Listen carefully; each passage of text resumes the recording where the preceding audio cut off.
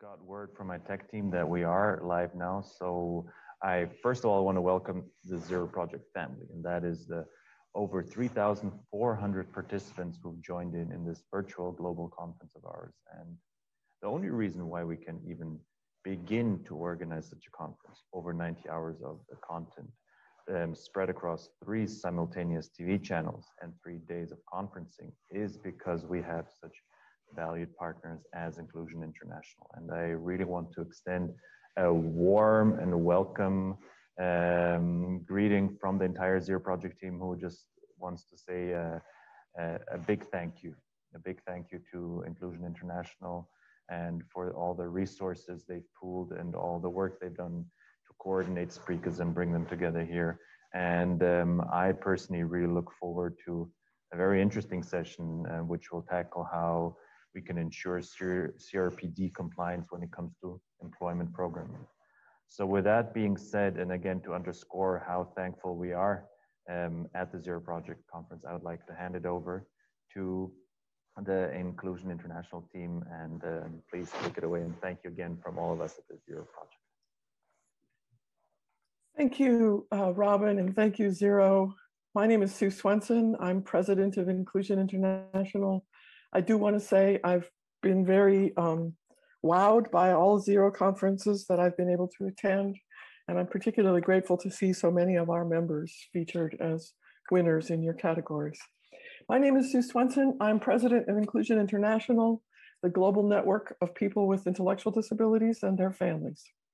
We are a disabled people's organization, or DPO. We have more than 200 member organizations of people with intellectual disabilities and their families working in more than 115 countries around the world. We also welcome the solidarity of associate members and individual members. All of our members share a commitment to our Statement of Unity, which describes our values and our principles. Please see our website if you would like to join or read our Statement of Unity. If you agree with it, we really welcome you to join us.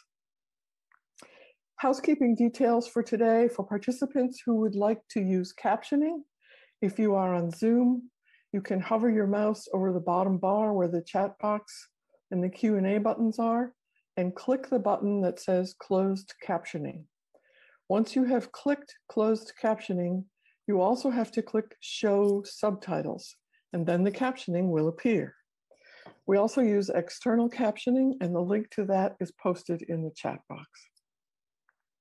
If you are on Facebook, following along on Facebook Live, we will post the link to the captioning in the comments on the video.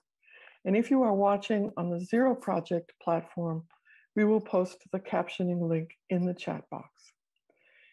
If during our presentation you have a question for a panelist, we plan to have time for questions after the presentations. We will collect the questions throughout the presentations, and then panelists will respond at the end of the call. If you are on Zoom, please click on Q&A in the bottom menu bar and enter your questions there. Enter them whenever they occur to you. We'll collect them. If you are on Facebook Live, please write your questions in the comments section of the video. And if you are watching through the Zero Project platform, please write your questions in the chat box, and we will include them as well. This webinar is being recorded, and you can find the recording of today's session and all of our past sessions at inclusion-international.org.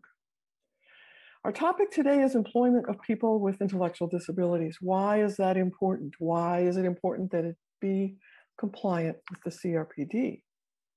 During our World Congress in 2018, hundreds of self-advocates from around the world identified the big issues that are important to them.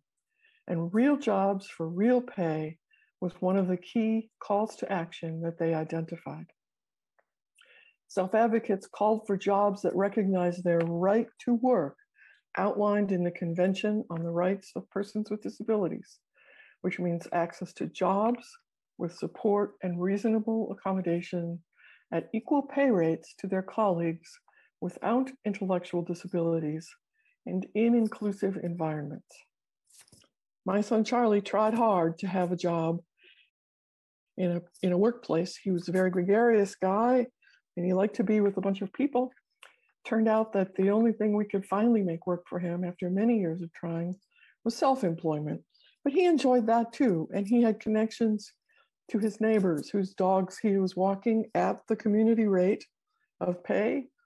And he had a lot of relationships with the community because of his job.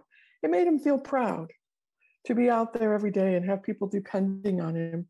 He had keys to their houses, he had a schedule he had to keep, and his staff person helped him do that. And it was a really important part of his life. So what do we know about CRPD compliance in employment? Inclusion International recently released a report on the exclusion of people with intellectual disabilities in projects and programs funded by Official Development Assistance, or ODA. The report found that during 2018, 36% of the projects funded by ODA promoted segregation and violated the Convention on the Rights of Persons with Disabilities. We also analyzed rates of CRPD compliance by sector, and employment and livelihoods projects were even less likely to be CRPD compliant, with 38% of employment programs that included people with intellectual disabilities in 2018 violating the CRPD. This data confirm what self-advocates and families told us about work during our consultations in Nigeria, Bangladesh, Uganda, and Kenya. Self-advocates told us that when they get jobs, their rights are often violated. They are not paid a fair wage, they are not supported at work, and probably worst of all, they are excluded by their coworkers. Families told us that people with intellectual disabilities are discriminated against for employment, and that self-employment is often treated as the only option because inclusion in formal sector workplaces is so rare. The goal of this session is to address this gap of CRPD compliance in employment programming so that organizations have the tools to make sure their programming is consistent with CRPD and to make sure it's genuinely inclusive. We will have one speaker discuss the basic elements of CRPD compliant programming, and then 3 speakers from Inclusion International member organizations will share their good practice examples for CRPD compliant employment programming. I would now like to introduce the speakers. I will introduce them all at once at the beginning, and then they will speak.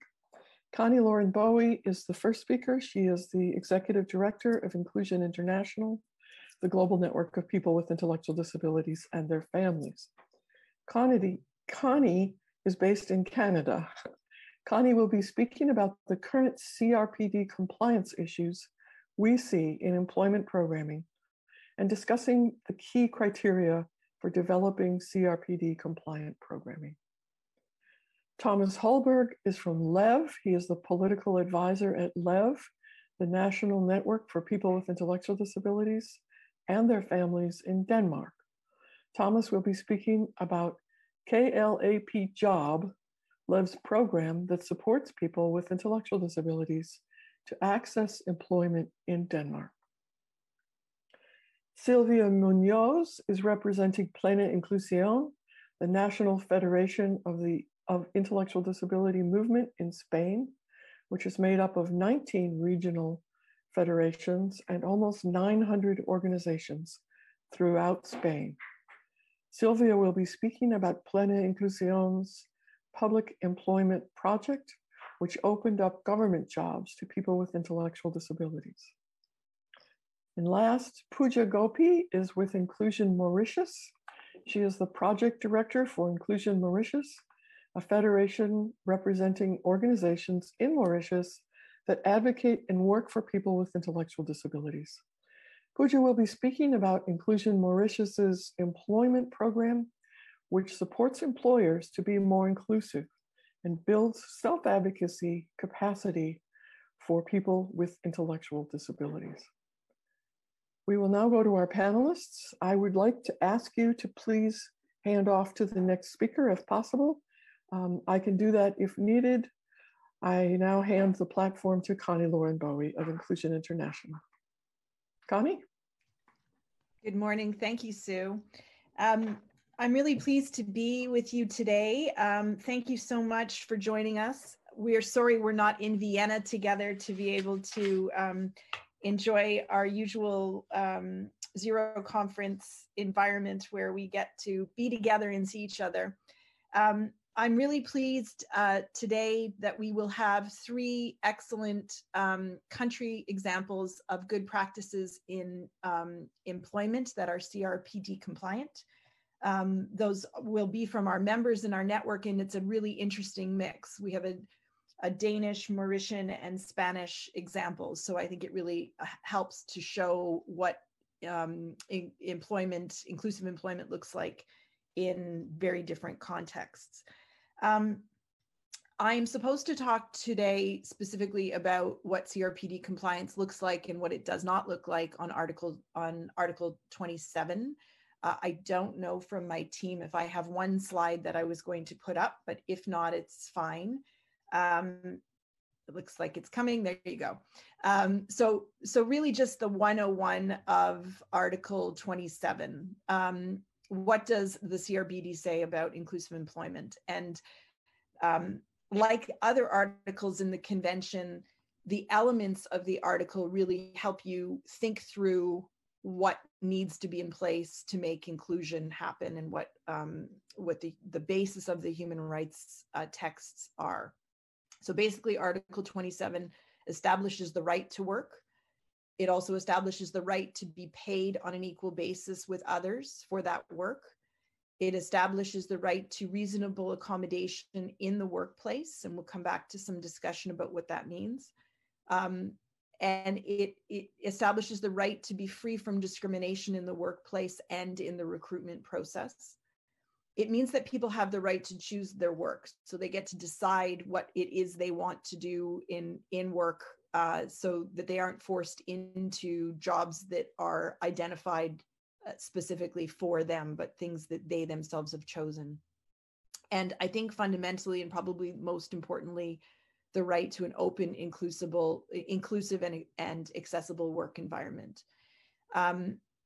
Other articles that are relevant to the right to work in Article 27 include Article 3, which is the full and effective participation in society, and Article 4 and 9, which include accessibility and other articles in the convention. I will come back to some of that in a moment.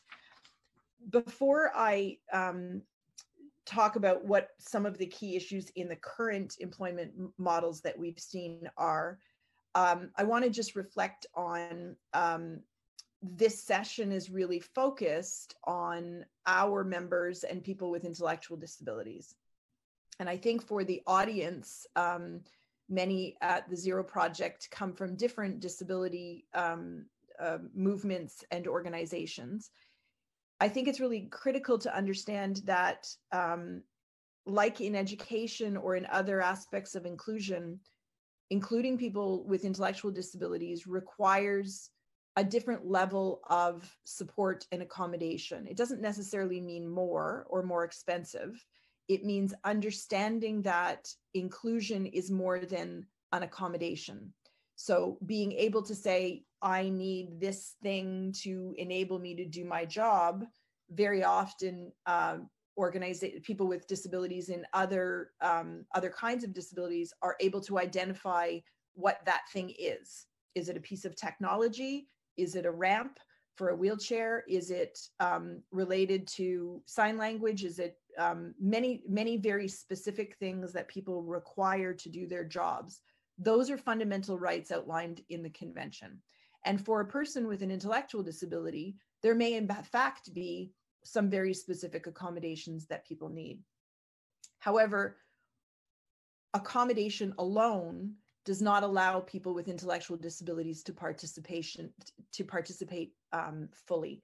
And what I mean by that is, if I've been given a piece of technology, it does not mean that the work environment and the people I'm working with are able to support and include me in the work. So that the obligation under the CRPD is that people be given accessible work environments, which means, for example, having your coworkers understand how to communicate with you, or having your boss understand that you need help understanding what time you're supposed to be at work. There are many ways that accommodation can happen that aren't a piece of technology or accommodation that can be quantified and attached to the person.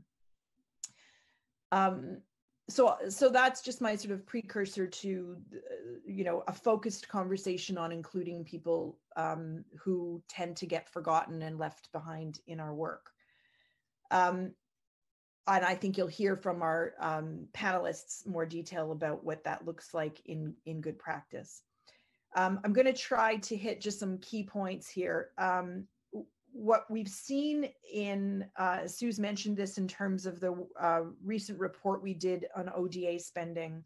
What we've seen in non-CRPD compliant models in our analysis of ODA funding, but also in our experience working with organizations in higher income countries, is this misunderstanding that somehow when you're supporting people with intellectual disabilities to work, it's different than what you would do to support people to be included. So what tends to happen is that when people do pay attention to intellectual disability, which often they don't, they tend to focus on the person and creating therapies and workshops and special and programming. And so we end up with a lot of initiatives that are focused on segregated environments, sheltered workshops, other forms of segregation, a denial of access, and usually a lack of understanding of what reasonable accommodation should be. There's an over-reliance, particularly in ODA spending, on livelihood models, which are really about volunteering. They're not paid employment initiatives. Lots of focus on vocational training, which is, focused on skills development and really doesn't have a pathway to real employment. And very fundamentally, most of those programs where they exist focus on or don't focus on giving people choice about what the work is that they want to do. It's often, here's the job that we give to people with intellectual disabilities. You take it or you leave it. So switching gears to what CRPD compliant programming does look like. Some elements are that it needs to take into a holistic approach to employment, and that it is employment in the open labor market, that it is part of real work for real pay. Real CRPD compliant initiatives reimagine and redesign inaccessible systems to be more inclusive. The CRPD compliant approaches do not focus solely on the individual level. Very often we see employment, I'll give an example here, that's so-called employment programming that's really focused on helping a person write their resume or helping their person with some perceived skill set that they need. Very little attention to what happens in the labor market and where the labor market can be made to be inclusive so a person could be employed. And the CRPD compliant approaches should not be limited to only looking at the principles outlined in Article 27. They must also comply with other parts of the CRPD, including meaningful engagement with organizations of people with disabilities. Employers as a resource can and should be turning to organizations of persons with disabilities to help them think about how to be inclusive in the labor market. And then I would just add that CRPD compliant programming needs to also take into account other aspects of people being included in the community. And here I'll give the example of transportation. So if you are unable to get to work, and transportation is not accessible to you, then a sustainable, labor market participation can be very difficult. So Article 27 needs to be seen in a broader community context. I'm conscious of time, Sue, so I'm going to wrap it there. I think that the next panelists will give us some really good concrete examples of what it looks like when it's done well. And we can pull out some of the comparisons to the CRPD when we get to the questions and answers. Thank you.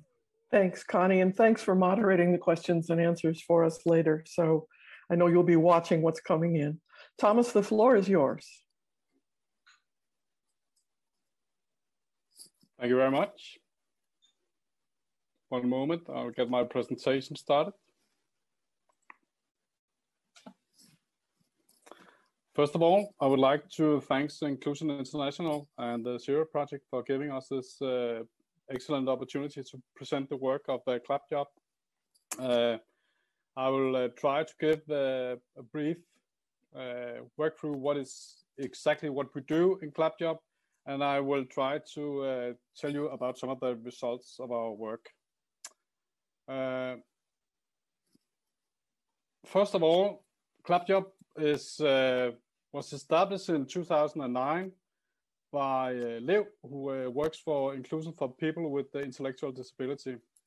And the whole idea of CLAP job is to make real work-life inclusion on the concept of moving people from a sheltered workshop out to the open labor market.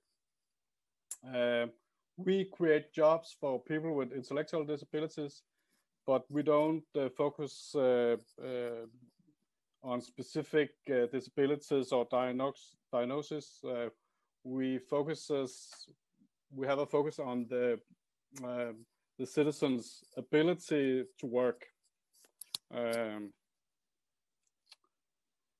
But what is it that exactly that we do?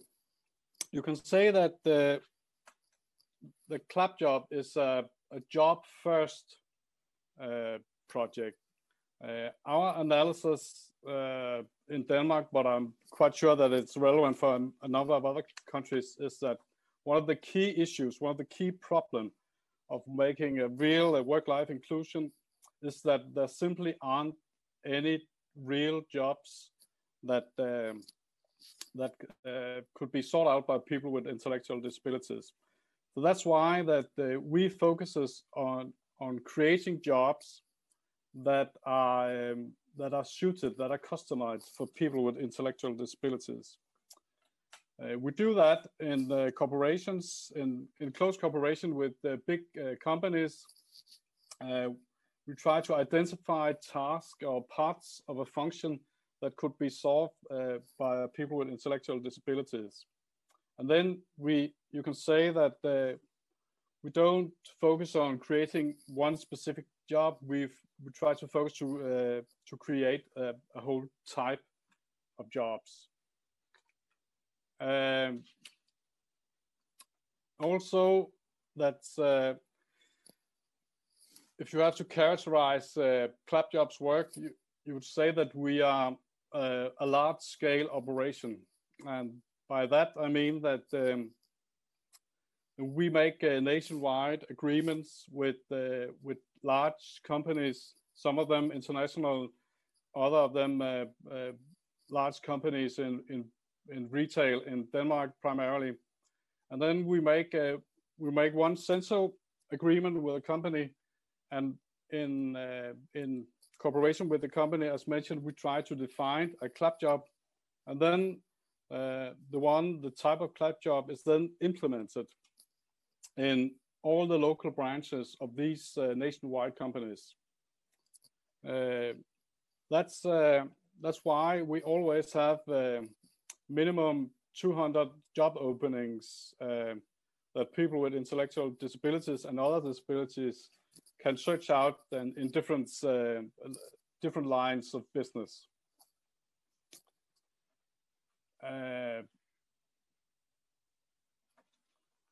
If we go to say a little bit more about our results, you can see that CLAP job has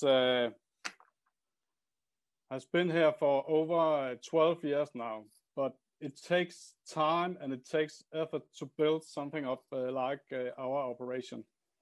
But now we have a job production around the area of 500 to 600 people every year. In Danish context, that's a lot. We have about 3,500 full-time supported jobs in Denmark. So we are a big player in our own country.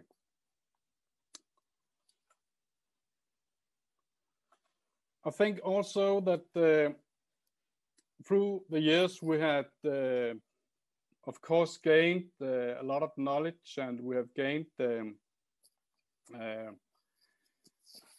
some, you could call them key learnings about what is required to include people with intellectual disabilities. First of all, there has to be, in our experience, a business case for the company.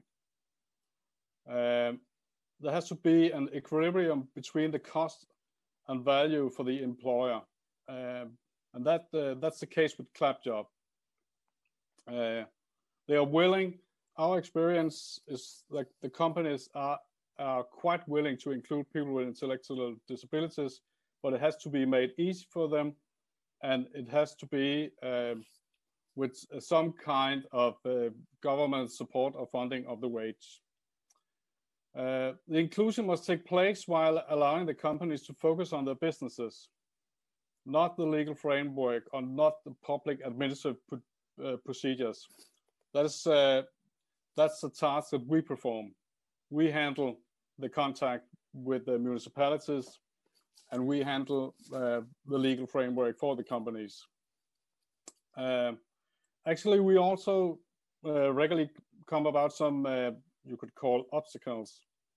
A lot of these sheltered workshops, they actually want their citizens to stay. Our analysis is that some of them have an economical self-interest in doing so, and sometimes we have to work quite intensely to get the citizens from the shelter workshop and out into the open labor market. And then I think our final learning is that success requires cooperation. The company has the jobs, the authorities, the municipalities, they are a key factor in the legal framework, and ClapJob is in between, making connection with these two worlds. That's very important that every part takes, that every organization, that everybody takes part in the solution. Finally, I just wanted to show our self-advocate. We have a core of ambassadors. From the left, it's Asbjørn, it's Lea, and John Allen, Mick, and Bjørn. They have a task. They help us with PR and media. Actually, many of them have met ministers and politicians, local mayors. They are quite entrepreneurs. They often self-make contacts with media, and they help us promoting ClapJob, and they help us promoting the concept of inclusion of people with intellectual disabilities. Also, they help with guidance. They give counsel to other people with intellectual disability. Perhaps they work in a sheltered workshop and afraid of a job in the open labor market. They can call some of our ambassadors and get counseling. That's it for me. Brief presentation of ClapJob. Thank you very much, Thomas. And I am now going to hand the floor to Silvia. Okay, so thank you very much Thank you, for Thank you very much for your introduction, and thank you very much to Inclusion Europe for inviting us to this session. I am going to share my screen as well. In a second. Okay, thank you. So, as Sue said before, my name is Silvia Muñoz and I work in Plena Inclusion. Plena Inclusion is the organization that defends the rights of people with intellectual disabilities and their families in Spain. And the project that we are going to be talking about is this project about promoting the employment in the public sector for people with intellectual disabilities. This project is within a broader project from Plena Inclusion to promote the employment of people with intellectual disabilities in compliance with Article 27. And we promote innovation, we do lobby actions, we develop services to support employment, and we develop this employment in the public sector. Just to give you a general overview of the situation of people with intellectual disabilities in Spain regarding the employment, as you might see in this slide, the activity rate of people with intellectual disabilities is lower than the activity rate of the general population, and the employment rate is also lower, much lower than the general population, or even than people with disabilities in general. Another indicator of the situation of people with intellectual disabilities in Spain is the wages, the salaries, and as you might see here in this slide, the wages of people with intellectual disabilities in Spain are lower than the wages of the general population, or even the wages of the average wages of people with disability. So this is just to explain how important it is to promote employment in the public sector for people with intellectual disabilities, because these jobs allow people to have a good job, a job that is permanent, and a job that tends to have higher wages than those that you can see in the slide. We started to work in 2012 in this project, and we started to work in collaboration with the Ministry of Public Employment in Spain. They wanted to build up a specific call of public employment for people with intellectual disabilities, and they got in contact with us to make sure that the call was accessible. A few months ago, some guidelines were published by the European Commission about how to put reasonable accommodation into practice. And one of the practices that are in this guide is the practice from the government of the province of Biscay in Spain.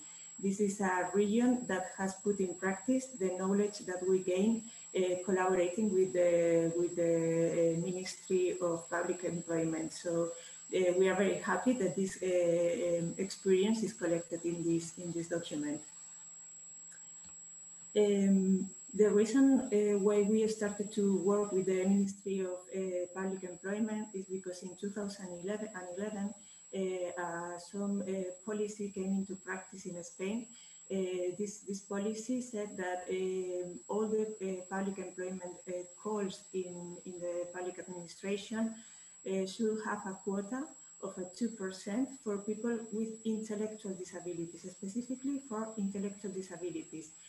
Previously, we had a quota of 5% for people with disabilities, and the problem was that people with intellectual disabilities were not able to access public employment because there wasn't any accessibility measures specific for them.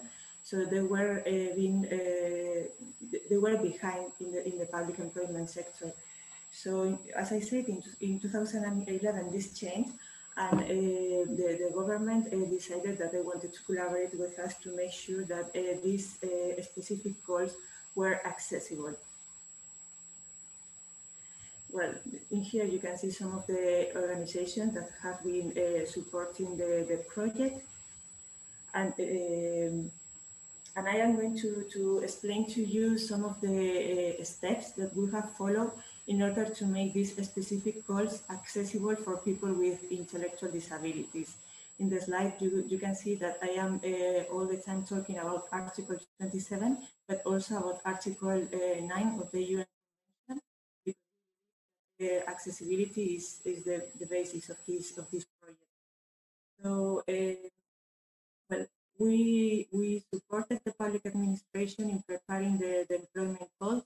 In Spain, the way to access public employment is through an exam. I think that in many European countries the process is similar.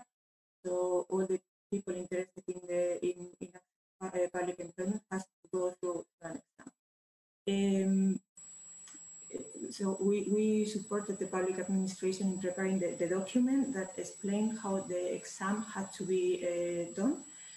We also did a job analysis because the public administration weren't very sure about which jobs were better for people with intellectual disabilities. So we did this job analysis to decide the type of job. We also developed easy-to-read training materials for candidates so they could prepare the exam. They could read the contents to prepare the exam in easy-to-read. So one of the things that we did to prepare these easy-to-read materials was to collaborate with the public administration, because we knew how to do the easy-to-read, but they knew the contents that had to be written in the training material. So that was a collaborative work. We also worked together to decide the format of the exam, because in other exams they had to people had to write a lot, and we thought that that wasn't accessible. So we decided that the test that they should do a test with 3 alternatives of responses. We also developed easy-to-read materials about the whole process. So the call was written in easy-to-read.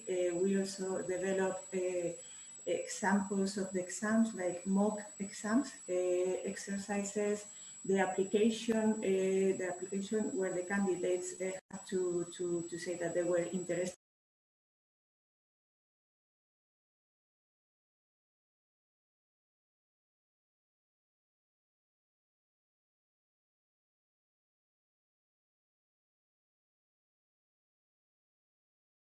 Other thing that we did was, apart from collaborating with the public administration, we supported our own organizations to people with intellectual disabilities and families through the whole process.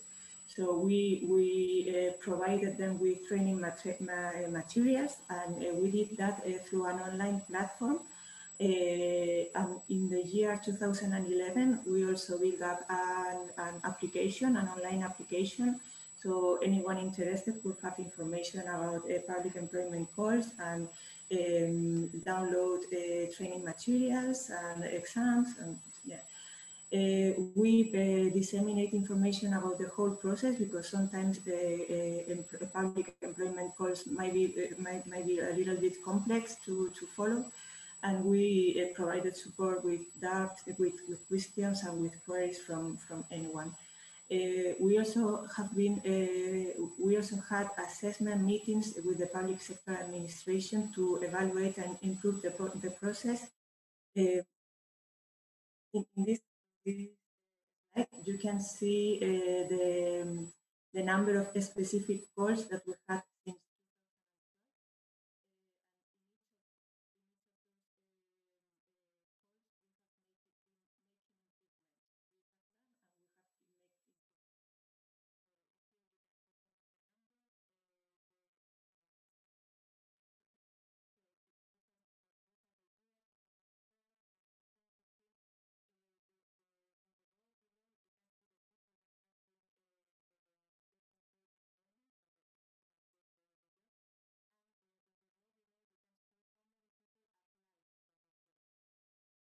As you can see, loads, nearly 10,000 people have applied for public employment calls.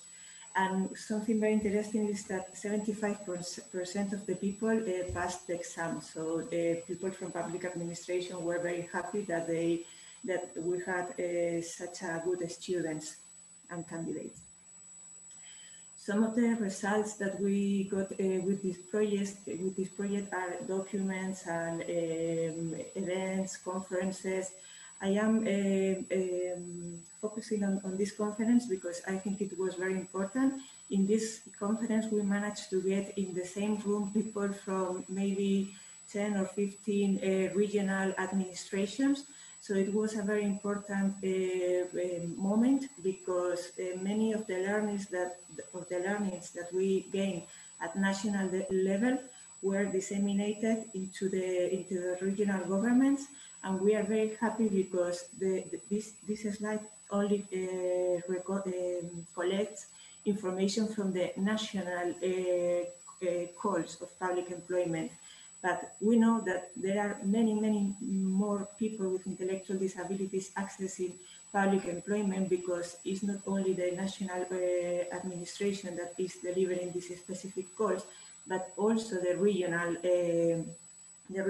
government. So this is very good. We have developed some documents like good practice guidelines, a protocol for public administrations that wants to do a public employment call. We have some good experiences from some regions in here. So the project is developing very well in the whole of Spain, and we are very happy with that.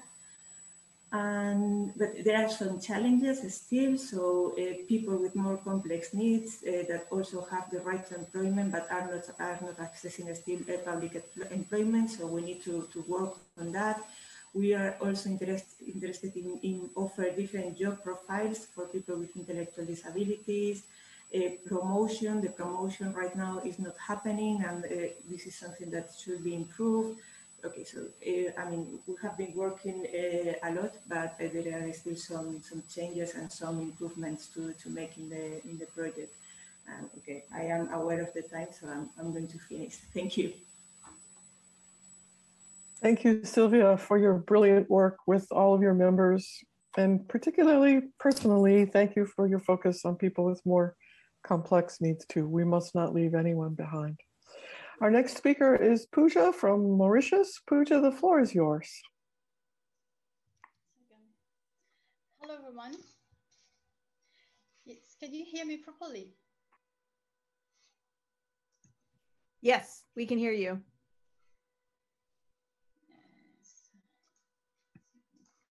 So thank you so much, first of all, for giving us the opportunity to share about our employment programming today.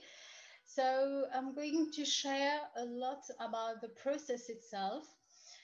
First of all, Inclusion Mauritius, it's a federation of 12 NGOs in Mauritius, and we are a lot in lobbying and self-advocacy.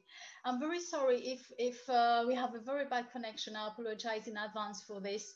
So if it cuts, please raise your hand or let me know about that. So I'm going to speak about the core services, first of all.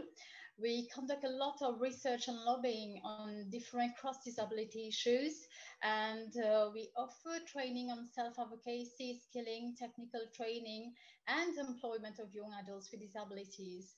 As a federation of NGOs, we are a lot in awareness raising and lobbying on intellectual disabilities and related facts, and we work a lot with government bodies as well to make the rights become a nationwide issue. And we offer an employment program for persons with disabilities and also their parents as well. So I will highlight about two main legislations in Mauritius. First of all, the UN CRPD was signed in 2007 and ratified in 2010. And we have one main act related to the Article 27, Right to Work in Mauritius, which is the TEDPB, the Training and Employment of Disabled Persons Act 1996. It is based on a quota system.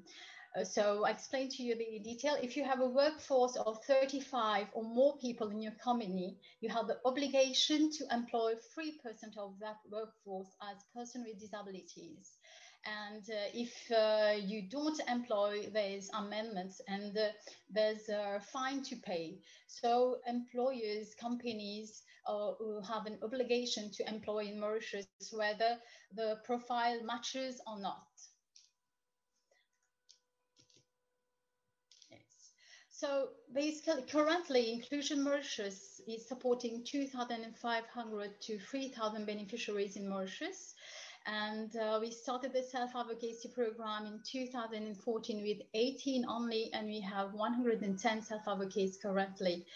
And we have also trained over 300 candidates through the employment program. And currently we have 41 candidates in employment. We have 5 entrepreneurs in different sectors, and we have 170 currently in different training of Inclusion Mauritius. So I will speak a bit about the training of candidates. It is based on a right-based model, of course.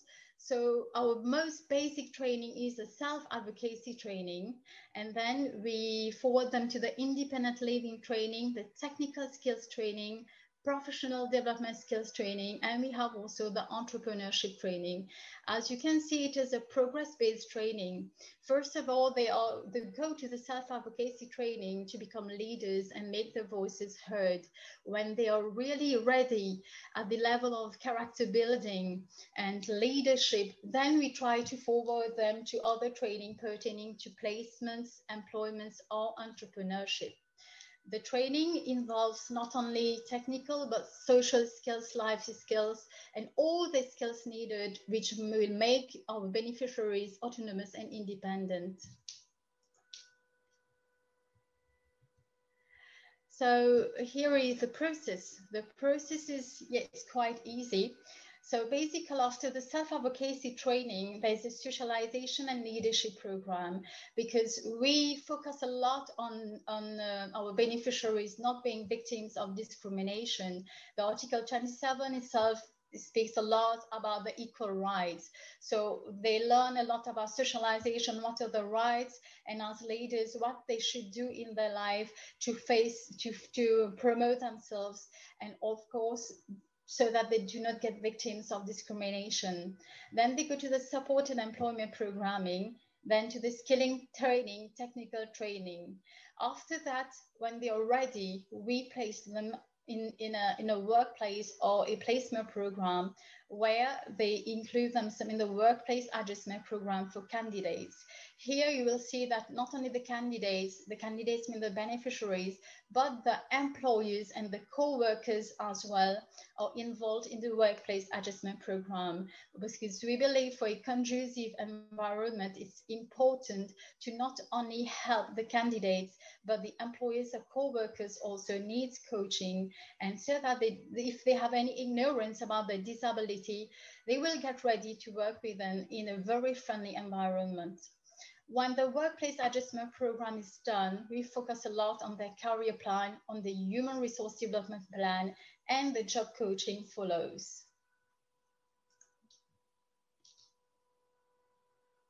When we speak about inclusive employment, of course, we need to open the access to employment. So we basically work with private companies and also with social enterprises. We make sure that the companies, first of all, know about the CRPD, the Article 27, and also about the TED-PB Act. When we collaborate with Business Mauritius as well, which is an institution under the government body in Mauritius, which regroups all the private companies. Our target is to get a maximum of companies under one roof. So with our collaboration with Business Mauritius, we get all the companies for the workshops, socialization activities, and we get social enterprises as well to learn and know what Inclusion Mauritius does and about the abilities of persons with intellectual disability. We also do yearly events like we just did an ABLE event. It is an event where employees and the general public were invited to come to a shop where only persons with intellectual disabilities were handling the shop. So it was a live experience where employees get to know, get to interact and learn about persons with disabilities and how they function in a workplace.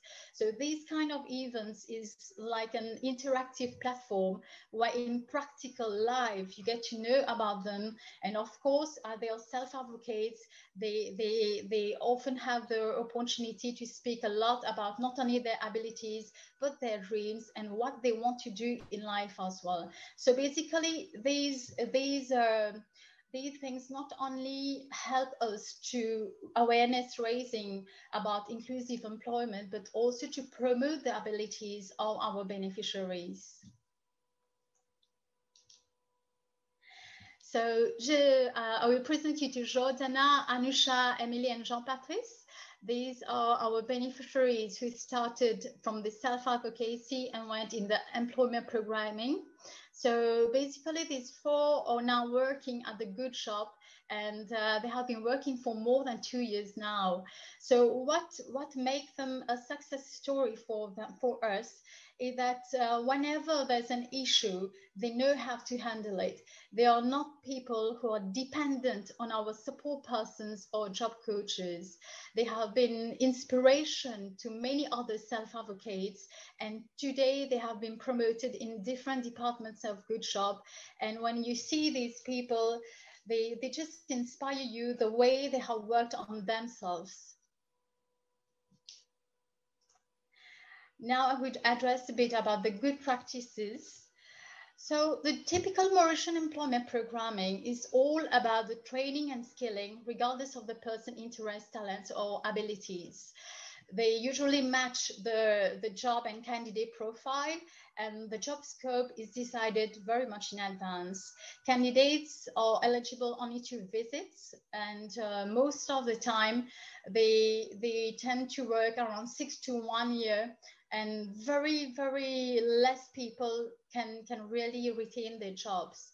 Inclusion Mauritius employment programming make the difference because they are trained, first of all, to be self-advocate and leaders, and they are treated as candidates rather than persons with disabilities who are just beneficiaries. And also parents are empowered to become support persons, wherever they are at the job place, within their family, or they are alone. They have the support, and parents have the possibility to coach them when the job coaches and support persons are not with them. And the job coaching and counseling for career development is a success for Inclusion Mauritius, because within that support and counseling system. Pooja, I'm sorry, we're getting notice from the organizers that the session's gonna end in 5 minutes, and we're gonna go offline. So that means we are right at the end of our session. I apologize for cutting you off. Okay, no problem. We'll share your PowerPoint with participants. I don't know what the logistics of how to do that are. We have 5 minutes, Sue. I know that's a short amount of time. I had a number of questions that came through, which I'm afraid we're not going to get to. However, maybe I can just outline some of the issues that the audience has raised. Thank you, yes. And maybe there's a way for us to share that generally. So questions we've had are to do with people with significant disabilities. Each of the presenters has touched on those very briefly. I think that's a question people would like more information about. How do we support people with significant disabilities in work? Some questions around the gap where people have not been included in education, effective quality education. How do we prepare and transition? Other questions are around the approaches to, like, legislative approaches. So the quota system compared to focusing on private sector employers, working with the employer, working with self-advocates. Some questions around the quota system. So I think there's an enormous amount there that we'd like to pick up on. I'm really sorry that we won't be able to answer those questions, but perhaps we at Inclusion could offer to follow up with those questions and give people some written materials to help respond. I think I can probably safely say that we will also do as much as we can on our website. So where we have an opportunity to perhaps answer some of the questions next to the the record that we have of this meeting.